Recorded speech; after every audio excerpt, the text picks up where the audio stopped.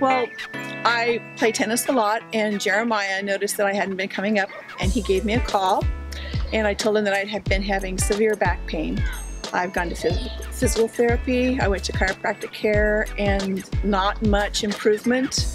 I couldn't sit for a long period. Driving from Red Bluff up here was painful. Couldn't really go on any trips, couldn't do any activities with my grandkids. I mean, I was in a lot of pain. And Jeremiah suggested that I contact Matt Purdue here at Sun Oaks, head of the physical personal training, which I did, and we connected last January, in fact. And it was after 3 sessions, I could feel an improvement. And after the first 6-week session, I was healing, I was stronger, I felt positive, I wasn't tired anymore. I really was just getting stronger, my outlook was stronger, and as well as strength in my body.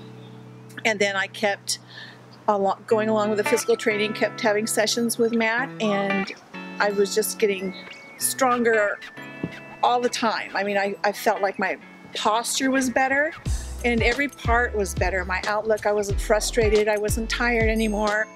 And so it not only went over from my tennis game, which is one piece, but it was also how I felt all the time, and I could interact with my friends and my kids. I could go hiking with my family again, and that's what started, you know, Jeremiah asking me to connect with Matt, and it made a world of difference. And I really say it saved my life, because it wasn't, I could do everything I used to be able to do, and I had not. Everything had been step by step, had been leaving my life, things that I could do. So I was really grateful, and I just was very impressed with the knowledge Matt has about your body and your muscles and how they all work and how they connect, and the exercises, the training and things that he gave me.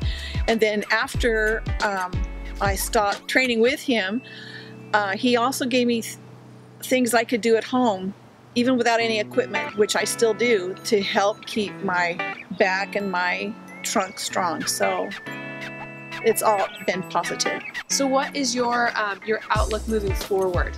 What is it now that you see for your future that you're going to be able to do that you hadn't been able to do before? I think, well, I'm playing volleyball. I mean, things that I haven't done before, I have feel that I have the strength to do it now in my body that I couldn't do.